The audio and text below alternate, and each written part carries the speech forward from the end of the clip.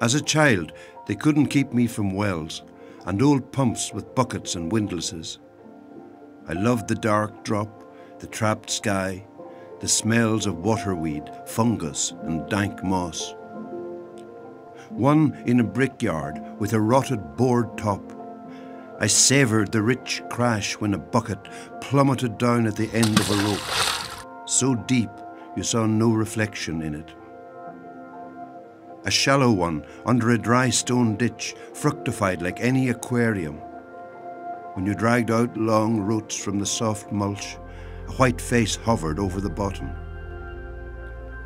Others had echoes, gave back your own call with a clean new music in it. And one was scaresome, for there, out of ferns and tall foxgloves, a rat slapped across my reflection. Now to pry into roots, to finger slime, to stare big-eyed Narcissus into some spring is beneath all adult dignity. I rhyme to see myself, to set the darkness echoing.